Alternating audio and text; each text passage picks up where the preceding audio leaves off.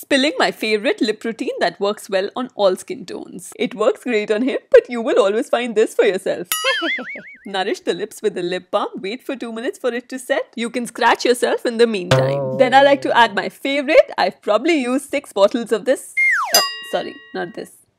This lipstick called Hot Latte. Apply generously and wait for 30 seconds for it to set. The next step is key. Take this Marsala eye pencil and overline your lips like you have overlined your life with one stupid boy after another this year.